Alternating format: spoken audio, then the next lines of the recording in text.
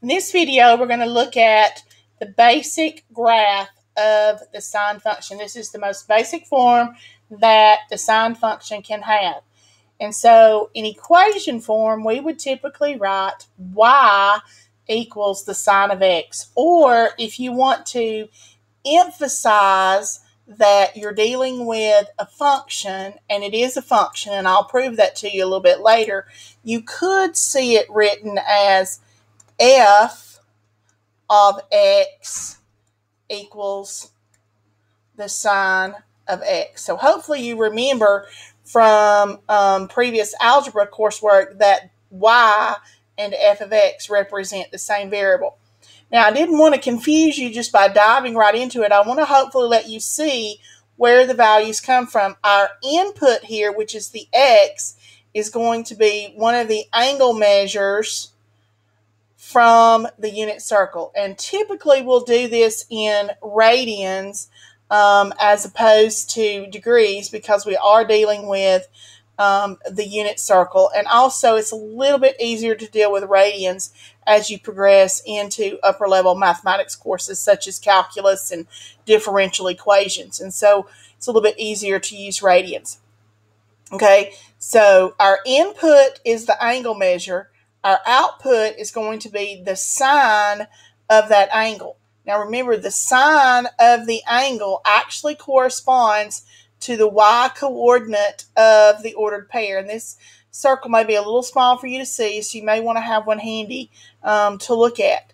So if I want to find, and I'll do a couple of them up here in this area, if I want to find the sine of 0, then I'm going to go to the 0 measure on the unit circle, and the y value at that point is 0. So the sine of 0 is 0. Then if I want to look at the sine of pi sixth, okay, I'm going to read around to pi sixth. Again, I'm looking for the y coordinate, which happens to be 1/2. Okay. Then again, you continue that rotation. Pi fourths would be square root 2 over 2. The sine of pi thirds would be square root 3 over 2. The sine of pi halves, which is our quadrantial angle, again, looking at it, you have the y coordinate is 1. And you'll notice that that's the maximum value that we can have because, again, think about it. We're on a unit circle where the radius is 1. So the highest value I'm going to have is a value of 1. Again, continuing the rotation, I have a sine of 2 pi thirds. I'm now in the second quadrant. The sine would be the square root of 3 over 2. The sine of 3 pi fourths is square root 2 over 2. The sine of 5 pi sixths would be positive 1/2. And then we get to the sine of pi, and at pi, the sine value is again 0. Okay, so we have a 0 or an x-intercept at 0. That also happens to be the y-intercept. And then I have another 0 or x-intercept at pi. I'm going to continue the revolution. Okay, so now I'm down to 7 pi sixths. I'm in the third quadrant, and my sine, which is the y-coordinate, is negative 1/2. For sine of 5 pi fourths, I have negative square root 2 over 2. I'm reading these directly off of the unit circle. 4 pi thirds, the sine or the y value is negative square root 3 over 2. Let me emphasize that that's a negative. 3 pi over 2. So the sine of 3 pi over 2 would be -1. And you'll notice that that's the lowest value or the minimum. Okay, again, because think about it, we're on that unit circle. We're only going to be running from -1 to +1. Okay, so that's our maximum. Then we keep rotating. 5 pi thirds, we're in quadrant 4. We have negative square root 3 over 2.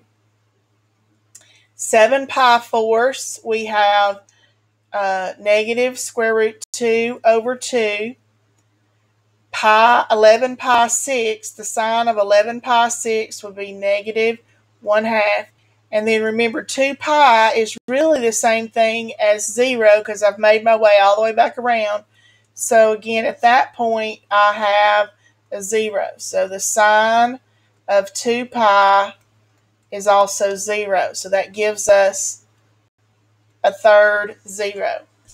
And I pointed out those points where you have zeros and the maximum and the minimum because those are typically the points that we focus on, at least initially, when we're trying to create the graph of the sine curve. So I did make you a note about that. As you get ready to graph the sine function, or really any function, you want to focus on your key points. And typically, those key points are going to be your y-intercept, your zeros, which are also known as your x-intercepts, your minimum values, and your maximum values. And for the sine function, those particular values typically occur at your quadrantial angle values. Okay, and so then we can take and look at this graph on the coordinate grid. Okay, so I'm going to manually draw this graph. This is how you would do it if you were doing it by hand. Okay, so you want to draw your coordinate grid system. Okay, so I'm going to draw straight a line as possible. That vertical line represents my y-axis. Then I'm going to have a horizontal line, which represents my x-axis. Now, vertically on the y-axis, I really only have to have a value for 1 and -1 in this scenario because we're still talking about it in terms of the unit circle. Okay, typically on the horizontal axis, you'll have really about 5 key points. You have your beginning point, then you have your first quadrantial angle, which occurs at pi halves. You have the second quadrantial angle, which occurs at pi. The third quadrantial angle, which occurs at 3 pi halves. And then you have the last one, which gets you back to 0 or 2 pi. Now, I did it to the right in positive, but we could also rotate in a negative direction, and I could go to -pi halves, -pi, -3 pi halves, or to -2 pi. Okay, so we can rotate positively or negatively. And so if we go back to our table of values, we know that when x was 0, y is 0. So at the origin, I'm going to have, an ordered pair. I have the ordered pair 0, 0. Okay, so I'm going to put that on the origin. Then at pi halves, again, I'm looking primarily at my quadrantial angles.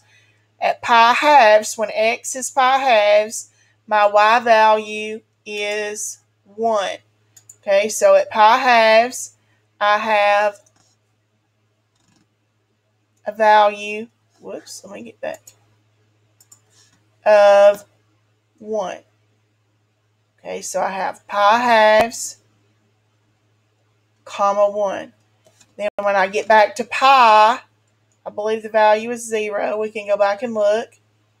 At 3 pi halves, it was -1. So that gives me the value 3 pi over 2, comma -1.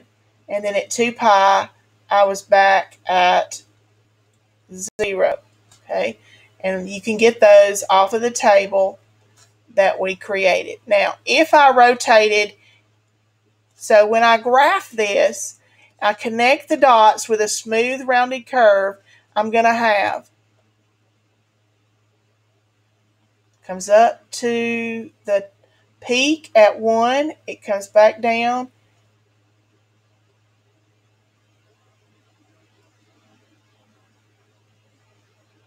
Okay, and so if you notice, there's kind of a pattern here. You basically have a 0, a maximum, a 0, a minimum, a 0. 0, maximum, 0, minimum, 0. So if we think about it, if we wanted to rotate negatively and you follow that pattern, now remember we're working backwards, so we're going to have 0, minimum, 0, maximum, 0. So I could draw the sine curve again. I'm a little bit off. Sorry about that. Okay, and so this actually gives you 2 full pictures of the sine curve. When we talk about the period, and the period is how long does it take you to see the whole picture. And in this case, the whole picture would be you have to have one curve above the x-axis, one curve below the x-axis. So our period for the sine curve is 2 pi. We have to basically do one full revolution around the unit circle in order to get the full picture of the sine curve in its most basic format. Now,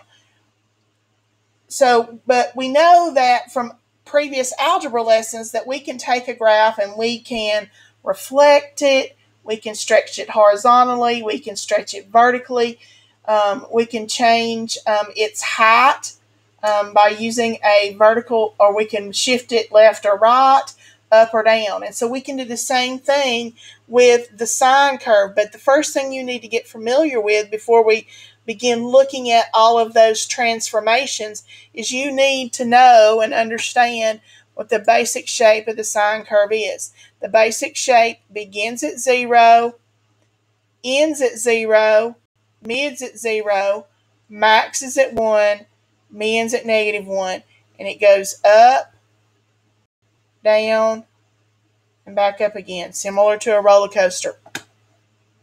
Some of the characteristics of the sine curve, it is a function because if you look at it, it would pass the vertical line test. Okay, so it is a function. The domain for the sine curve is basically any number you can think of or any angle that you can think of. The range is from -1 to +1, and that is related to the fact that we're dealing with the unit circle. Okay, and the unit circle has a radius of 1, so that's the maximum that we would have on our sine curve. It is periodic, which I tried to show you, okay, because the pattern repeats itself, and the pattern repeats after 2 pi. It starts over again. You may not remember from algebra, but the sine function is odd because it is symmetric about the origin. Okay, it is symmetric about the origin. You have zeros that occur basically at 0, pi, and 2 pi. So pattern-wise, basically your zeros occur every pi units. Your relative minimums occur at 3 pi halves every revolution. And the relative maximums occur at pi halves, again, every revolution. And your y-intercept is 0, 0. And one of the applications of the sine curve is sound waves, which you need for listening to music, creating music, radio, TV, any kind of sound wave. And even just looking at these pictures, hopefully you can tell that for some of these, you have different changes. They're closer together, or they're kind of like what we would think about being taller curves and that kind of thing. And so that's where we have to get into this idea that we can transform the curve, how we can stretch it or shrink it or shift it up or down. And so we're going to talk about that a little bit later. But at this point, what you need to be most familiar with is to learn this pattern for the sine curve. This blue curve that starts at 0, ends at 0, is midway is at 0, maxes at 1, maxes at -1. And that is the sine function.